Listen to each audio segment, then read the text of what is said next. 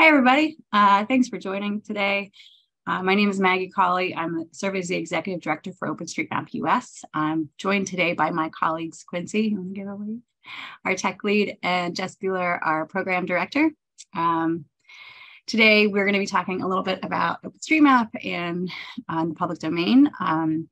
I know we don't have time to do around the room introductions, but I always like to know where everyone's coming from. So if you want to, please introduce yourself in the chat so we get a sense of who's in the room and where we might overlap, not only geographically, but in our work. So we're going to leave time for an open discussion at the end. So have your questions ready and hopefully we can have more of a group vibe than just us talking at you for this hour. So with that, I will pull up my presentation.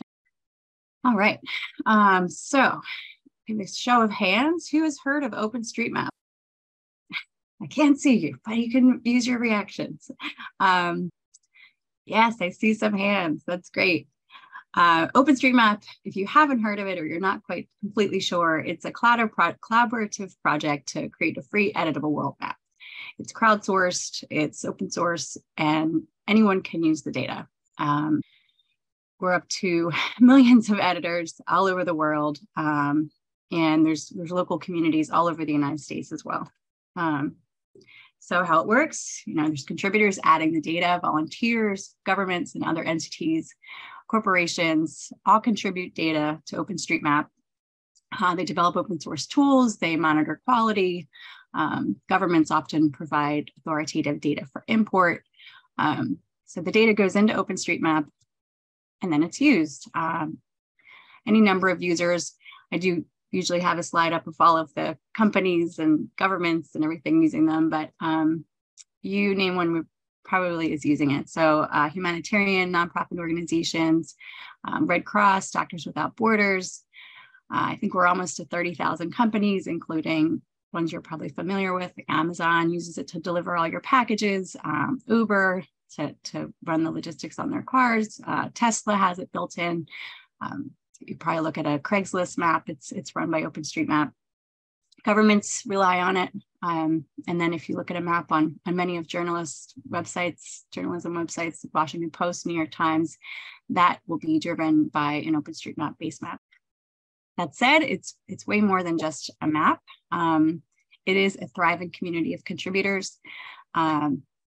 We are a global ecosystem. One thing that I love about it is if any place you go in the world, you could probably find an OpenStreetMapper and you have pretty much an immediate friend, not to sound corny, but it is really neat how it connects people around the world. And it also acts as an on-ramp for digital literacy and representation. Getting started to map in OpenStreetMap is pretty straightforward. And if you have a computer and a mouse and a few minutes, anyone can become a contributor. So if you haven't done it, I encourage you to go ahead and sign up for that account and give it a try. It's becoming a very mature project. It's in its 19th year. And it's become a common operating data set for governments, companies, and citizens around the world. The schema allows you to map the same attributes and features from Tahiti to Tallahassee, right? So it's the same across the world, which provides really good base for being that common operating data set and language for those different places to come together. It provides an avenue for citizen engagement. I will map what I'm interested in. There's no one telling me what I can put on the map. So it really provides an avenue for that digital democracy and in a way for folks to collect the data and contribute what they see important to the map and find that digital representation. And again, going back to that common operating data set, it's efficient and it's innovative. When you have millions of people contributing to a commons, it really creates a lot of room for innovation and leveraging the power of the crowd to respond to disasters or collect data for a town. In February, we did a call to map Puxatawny in honor of Groundhog Day, and it was mapped. The town of Puxatawny, all the buildings were mapped by the end of February. So I think that called for an early spring, but it just really shows the power of the crowd to come together and get things done. So you may have heard of OpenStreetMap, but you might not have heard of OpenStreetMap US. We are a US-based nonprofit, and we advocate for and support stakeholders within the OpenStreetMap ecosystem in the US. We are working on improving accessibility and interoperability of open data between government, tech, and the public, and bringing all those stakeholders together to solve problems and work together for even more impact through OpenStreetMap. We have a few initiatives that are listed on the slide. TeachOSM works to bring geospatial learning into classrooms across the country through OpenStreetMap. So we educate educators to how to incorporate OpenStreetMap and open data into their curriculum, no matter what they're teaching.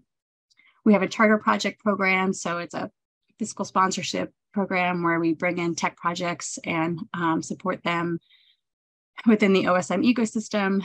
Mapping for impact. We actually have a New York partner. We're mapping swimming pools across the state. And with that mapping for impact program, if a nonprofit or local organization wants to collect data to support their cause, we help to do that. We hope to mobilize OpenStreetMap volunteers to collect that data, so it's available for that nonprofit to use. Lots of events. We'll announce two at the end of this talk, but we convene online and annually at our conference, State of the Map US, in person. And we often have monthly Mappy hours. So if you enjoy today, there's always more to join us on. And finally, we're working on something called the Trail Stewardship Initiative, which I will talk about a little bit later. So today I'm going to talk a little bit about one of those pieces is the convening. So this is a picture from our State of the Map conference in 2019, and that brings together all of those stakeholders that I mentioned, the contributors, the data users, the innovators on the tools. And we had a panel that looked at government use of OpenStreetMap and how we might improve those collaborations. So this panel was charged with, how do you navigate the OpenStreetMap license? Could crowdsourcing and authoritativeness exist in the same room? What would that collaboration look like? Where in the world is the collaboration already happening between OpenStreetMap and government? And how do we find those mutually beneficial relationships between the public and open data communities? As you can imagine, it was a lot to fit into an hour-long panel. So it was very clear that we needed to talk about this some more, and there was a lot of room for growth. So we created our government working group, August 2020 now, it's been a while, to continue to explore these issues. It's been a great space for conversation and just building those relationships upon which, any solutions would be formed. So these are some of the things that we talk about. We have a monthly meeting. And through this collaboration, a few projects were born. Forgot about this slide. So, our first meeting was 15 people. And I thought, we're really getting a lot of people in the room. And then I, looked at the list of all of the agencies within the United States government, and we had a little work to do. But we're now up to 60 representatives across state, local, federal agencies, some company representation, and some nonprofit and academia. So it's been a really great collaboration. A couple initiatives that were born from it, public domain map. I'll dive into that in a second. But, thinking about that goal of interoperability and collaborating on the data side, and then the Trail Stewardship Initiative. So public domain map, I'll start with that. Through those conversations over the years, we found that, like I said, governments could bring their authoritative data into OpenStreetMap, but there wasn't always that two-way street. So, they could bring it in, but because of license, all federal data has to be released in the public domain, and OpenStreetMap's license is ODBL.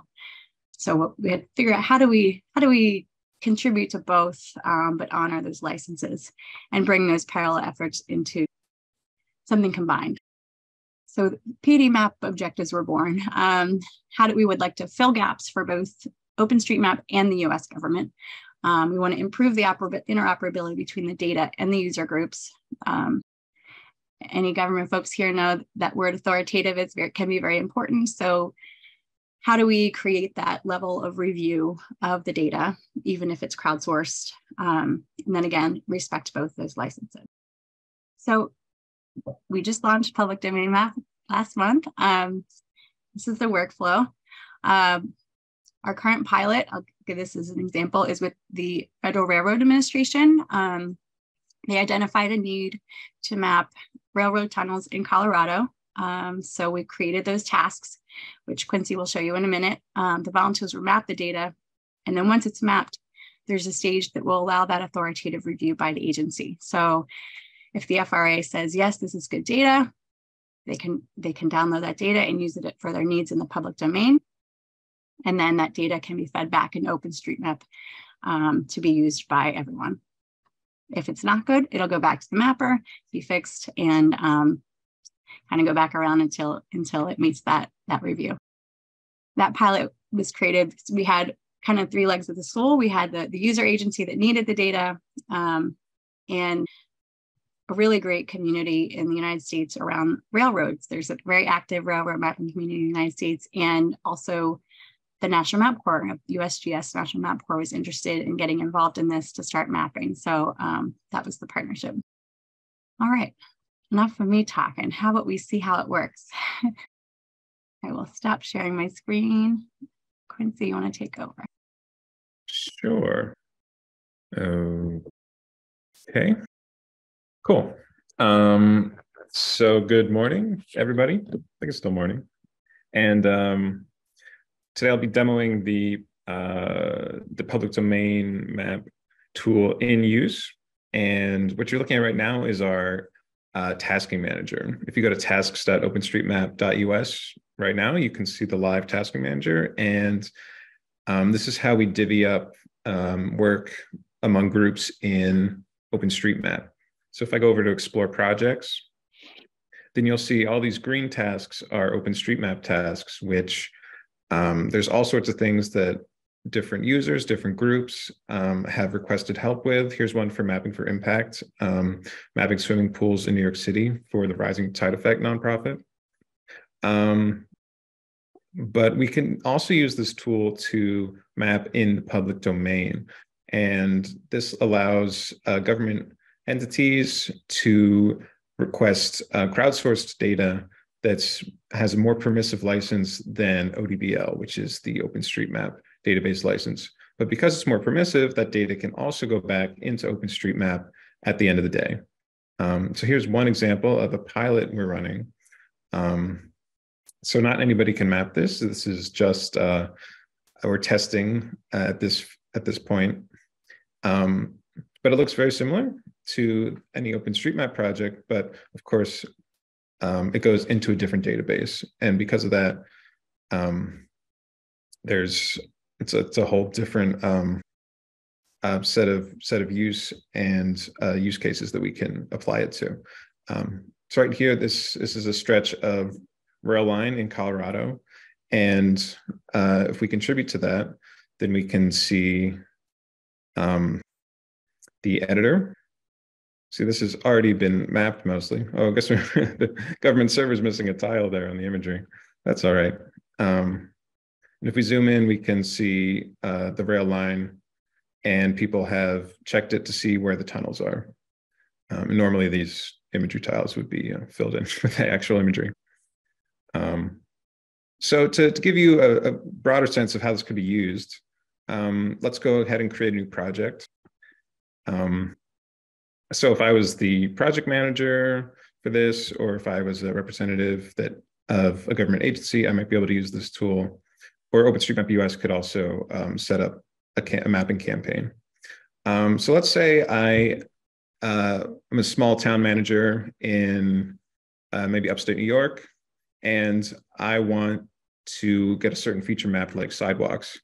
And this could be very time consuming to pay people to map, resource intensive, but if you could bump this task out to the crowd, then you can take advantage of mappers all around the world who want to help get involved in open data in the government.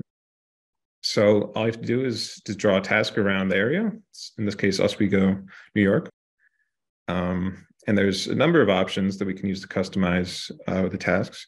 We're going to break it into little squares to split up the mapping tasks. Looks good. We'll call this sidewalks in Oswego. And then we pick an organization. In this case, I'm actually going to put it under the FRA, which is not correct, but it's just a demo. And we're going to pick the public domain map database. And now we're in the back end. As I said before, there's a large number of options, but we're going to go ahead and just fill in the required information. And that'll let us start mapping. And we're going to limit it so people can only add sidewalks. Cool. Now that has been saved. Let's go take a look at it. And right away, we have the task live in Tasking Manager, and I can start contributing to it. So Tasking Manager will assign me a random task, or I can just pick the one I want. Oh, it looks like I has already locked that other task. So Tasking Manager tries to be very careful about what's going on to make sure that users don't make mistakes. So we'll jump back in. So I'm going to switch the imagery. There we go. And if you're totally new to mapping, then you might wonder how we do it. One of the best ways to do it is to just trace aerial imagery. And in this case, I want to map sidewalks. So I would use a line feature. And from the imagery, I can see there's a sidewalk here. And I can just place that on the map, select the type of the feature, and there we go. I've mapped the first sidewalk. This imagery is relatively low resolution, but of course we can use any public domain imagery, and a lot of states and counties and even municipalities will take aerial imagery, or there's also some open options for that where people can take their own imagery using drones or whatnot.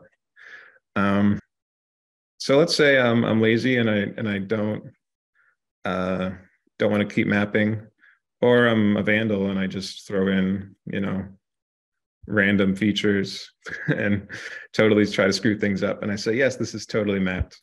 And I go ahead and save that data. I'm going to have to log in here. And then we'll grant access to my account. So it'll throw some warnings, but that's all right because I'm a vandal, and I'll save that up. Cool. And now the data is in our database for anyone to be able to use, and I'll submit the task. And then I'll be all set if I were a mapper, but I can also go ahead and validate the task. So if I went back in here, oh, it looks like I can't validate a task that I already mapped. But if I were to go back in, it'll say, was this task completely validated? I could go up and look at the data and say, no, this is terrible data. And I would say, no, that's not completely valid. And that's how we can create authoritative data through crowdsourcing, is by having trusted reviewers go in and check the data to make sure it's up to whatever standards that organization has. And then when the data is completely mapped and validated, then it's available to the government for use in all sorts of public programs, and also available to OpenStreetMap or any database around the world, any user around the world to use that information. So I think that about wraps up my demo, but so I'll throw it back over to Maggie, and I'm also, available for questions in the chat. Excellent. Thanks, Quincy. We'll definitely can show that again later too if anyone has questions. All right, demo time is over for now. So what's next steps? I saw some questions pop up in the chat. We launched the prototype earlier this year, and we're currently in our first phase of user testing with the pilot that I showed you with the FRA. It's probably about halfway through. The next phase will be another pilot with our trail stewardship initiative, which I'll talk about in a second, and then kind of a full workflow development and testing, and then creating that onboarding. So eventually this will open up to anyone who wants to request to become a public domain map admin and create those tasks. But we will have an onboarding process to make sure that, that there's that review process and that everyone's to speed on how it all works. So taking a step back, the Trail Stewardship Initiative is another project of OpenStreetMap US. It was started in the fall of 2021 when I received an email from someone at the National Park Service in Utah, kind of saying, you know, there's been an unprecedented number of hikers this year in our national parks. And a lot of folks are not relying anymore on those really good National Park Service paper maps, but rather coming out with, you know, Strava or CalTopo or All Trails on their phones and relying on digital maps through those apps to navigate our public lands. And this is creating a lot of problems because they're not always aligned with the authoritative data on the ground. And they're causing ecological damage and people are getting hurt or lost. And what the National Park Service person said that a lot of this data is coming directly from OpenStreetMap. And what are we going to do about it?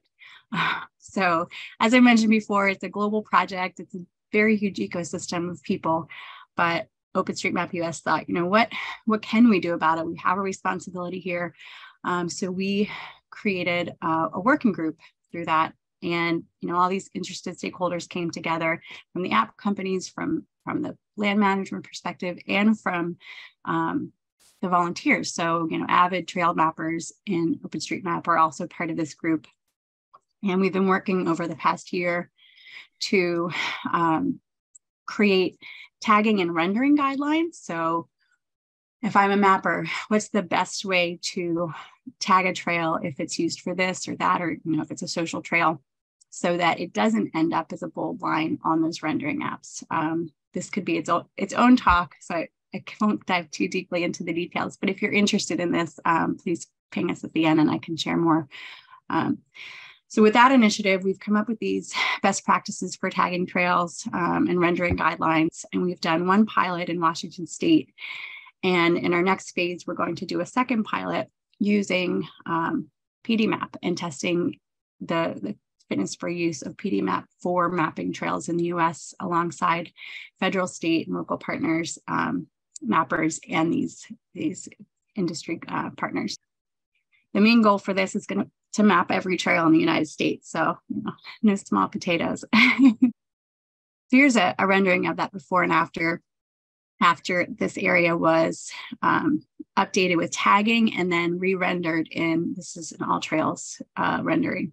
So you can see before when you see all the little trails, they all kind of have the same weight in the cartography right here. But then once it's updated, all of those non-main trail segments have become diminished.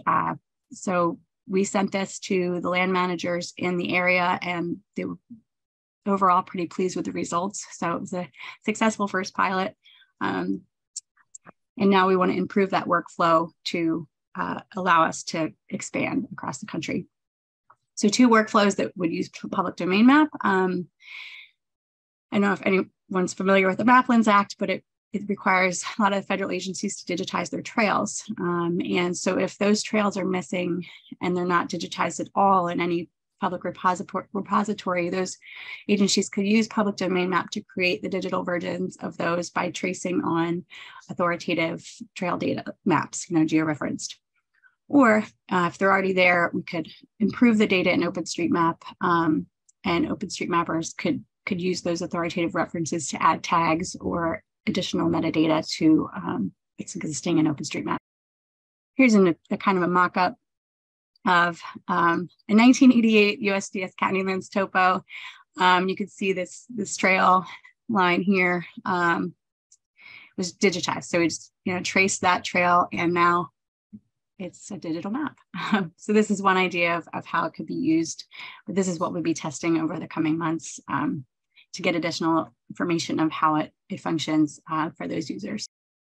So that's where I'll stop with both those initiatives. It'd be great to see all of you again. So we have a meetup tonight, actually. It's GeoLadies meetup. If you'd like to join us, we are going to be having both a civic tech and a recreation track at our upcoming State of the Map US conference, which will begin in Richmond, Virginia. Our call for proposals is open. If anyone on this meeting would be interested in speaking, I'd encourage you to submit a talk or just join us in Richmond. And we have a very active Slack channel you're welcome to join, and any number of topics are there. There's a local NYC channel to meet other interested map enthusiasts in your area. And we also have a Twitter account. So thank you very much for this opportunity. And I'd like to leave it open for discussion and questions. Good, we have about half an hour, so I'm hoping people want to talk about this. I can ask a question to start. So the public domain mapping, this seems really interesting. I'm curious how will the workflow editor prioritize projects to show to people? So like if a whole bunch of agencies all find this really exciting and want to get data mapped, is there like a process that prioritizes certain ones? Does it connect people to projects that are close to them that they're more likely to be familiar with, or like tags that people are interested in? Like, how do you make sure that projects that are deemed important and who deems them important get worked on? If there's more work to be done than, you know, whatever the pace of volunteers might be at. I can jump in on that one. So a few things there. We have had this question from a few agencies as well. You know, if they create 100 tasks to map all the railroads across the US, how is that going to be managed? For one thing, we do have guidelines on the number of tasks that can be public and ready to be mapped at a time for it to solve that exact issue. We don't want to have, 100 railroad tunnel tasks right on the front page. It's going to, prevent any other task from being seen. So there is guidelines on the number of tasks open at any one time, also to encourage existing tags to be completed to 100%. Additionally, there is different filters, and oftentimes people will use the map search to find tasks that are local to them. And we have tons of channels that are available to those different interests, both geographic levels where local projects are promoted. So for example, Maggie mentioned the swimming pool project that we are doing in partnership with Rising Tide. That has been really well supported through and promoted through the local NYC channel in our communications, as well as there's also topic specific. So with the tunnels project we're doing with the FRA, are railroad mappers, which is definitely a big community on our side. They have been a target audience for that mapping.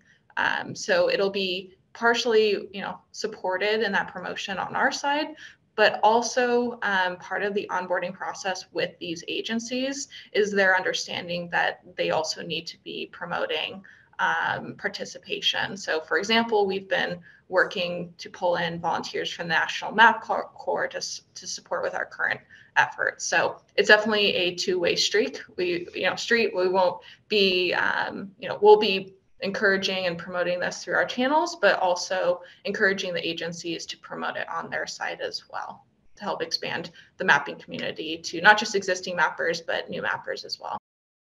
Cool, thank you. I have a question related to how government agencies can use their existing data sets.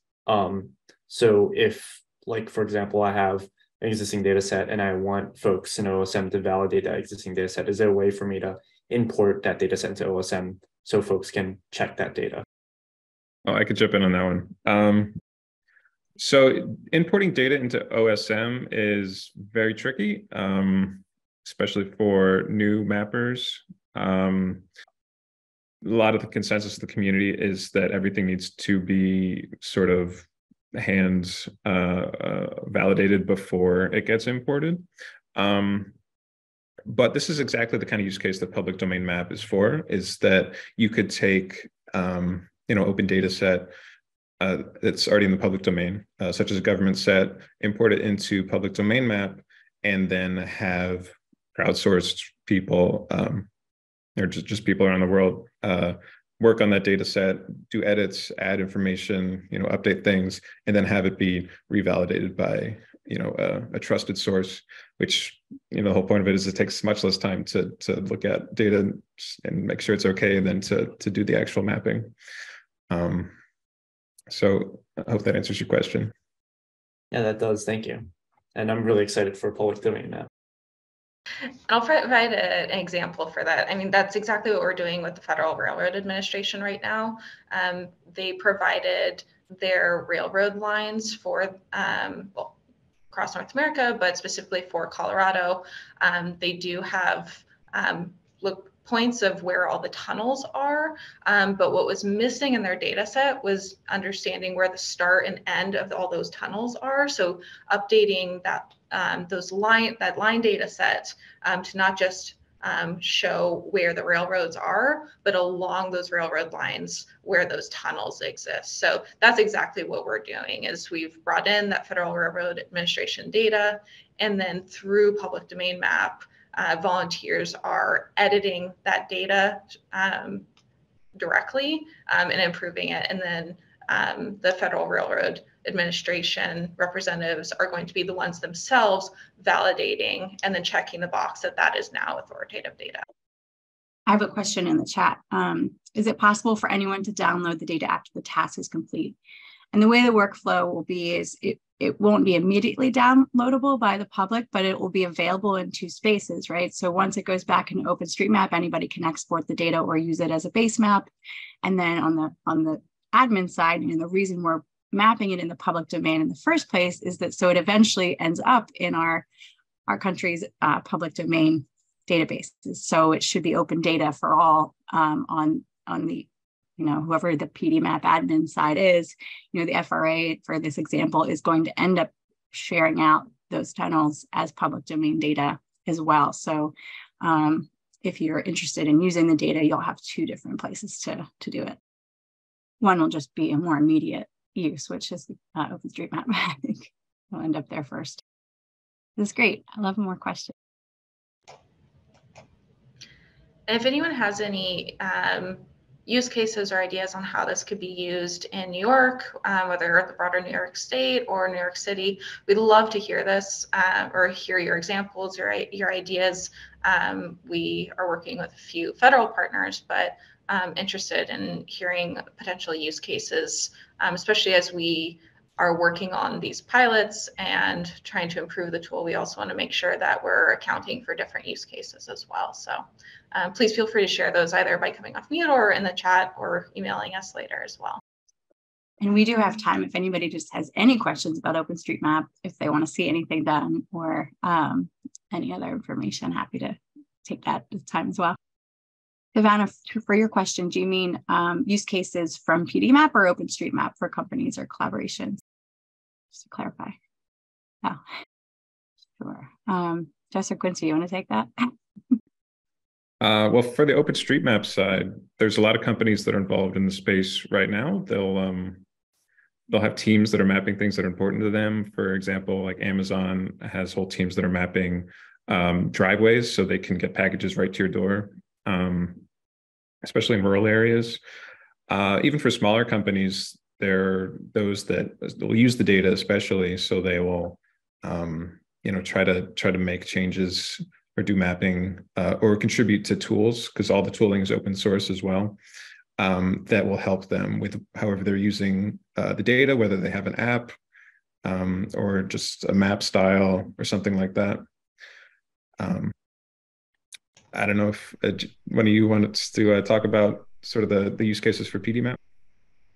Yeah, I'll add on also to the OSM side of things. A lot of the companies that use OpenStreetMap both have internal teams contributing directly to the map, but also sometimes request support from the community as well to contribute to that data. So it's kind of the beauty of this open infrastructure is it goes both ways, and there's a lot of collaboration as far as if there are immediate needs, then those requests can be made to the community, and also not just companies, but organizations as well. A very well-known use case is when disasters occur. Oftentimes there's requests from United Nations, Red Cross, Doctors Without Borders to fill gaps in their data sets as well. So it's broad as far as what those requests or use cases could look like. As far as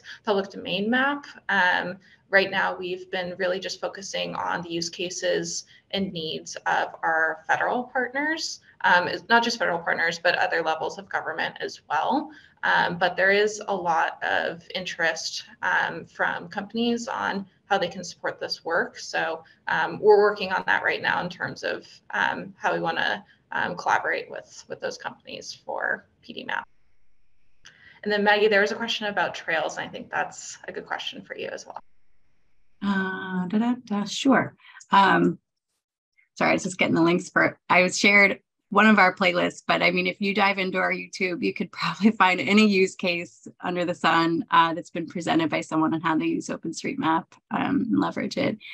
And also it is free and open source. We are, as a, this work, we are a nonprofit, so we do look for funding sources and support, but we don't charge for the data at all in the work. Best way to get involved with mapping trails. This is going to be a huge national campaign, so there's going to be lots of ways to get involved. We are still in the formative phase of, how to involve folks the most efficient ways. As you imagine, it's going to be probably a lot of people and hopefully getting involved in this initiative. But for now, if you want to head over to this site, it would be great to know, how you'd like to get involved. We have a form to sign up, and we're still, really working to get stakeholders in the room. So there's a lot of room for participation within the Trail Stewardship Initiative, depending on your interest. I would add to that, Maggie, that you can get involved with your local OpenStreetMap community, trails or otherwise. And many cities, around the country have them, many states. Or you can join our Slack group, and there's a channel for each region of the country. And if you have a question about trails, if you just want to ask people, like, what are the state of the trails in this area, and how could I improve them, or how could I use them, that's an option as well.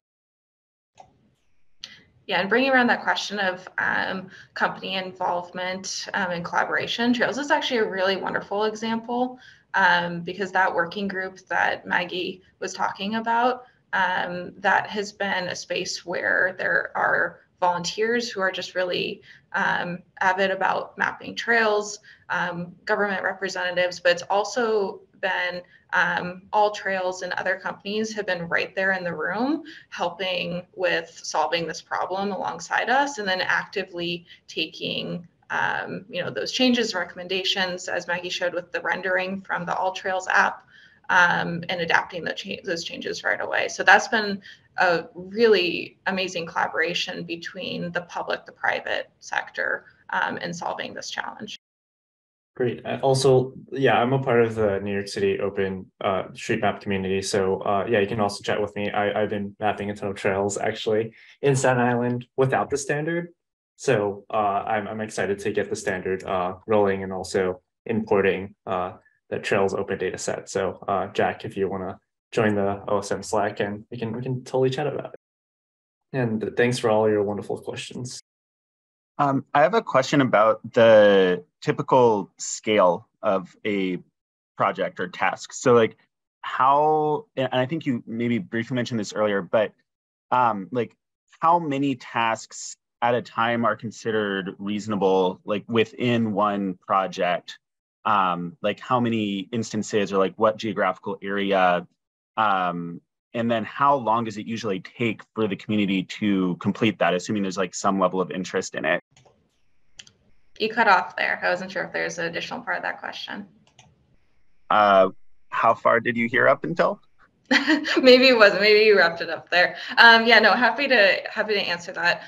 It largely depends on the features that are being mapped and the difficulty of the mapping task. So there's not necessarily strict guidelines. There is maximums that the tool can handle as far as the number of tasks. I think it's 5,000 within a single project, but it largely boils down to kind of almost the psychology of volunteer contributions. So we tend to, as part of the onboarding process, we like to train our project managers to design projects that feel achievable for volunteers. So when it comes down to an individual task, the square on the map that a mapper will be contributing to, that really shouldn't take someone more than 15 to 20 minutes, because they'll be discouraged if it takes longer than that, or they might lose interest. But as far as the size of the project, we generally try to keep it within 100 to 200 different tasks. And that's just because if you're going to keep volunteers coming back and contributing, you want them to be able to see that what they're doing is making a difference, and filling that, removing that percentage of completion along. So we try to break up larger projects into smaller achievable milestones. And then what was the other part of that question? Oh, how long it takes for people to map the project. That is all over the place. And it also depends on how well that project was set up and the promotion that's done, interest from volunteers in the community. So some mapping tasks can be done really rapidly depending on the need. For example, I'm pretty sure all the buildings in Puerto Rico were mapped in 3 to 4 days after Hurricane Maria in response to that. Just because there was a high need there.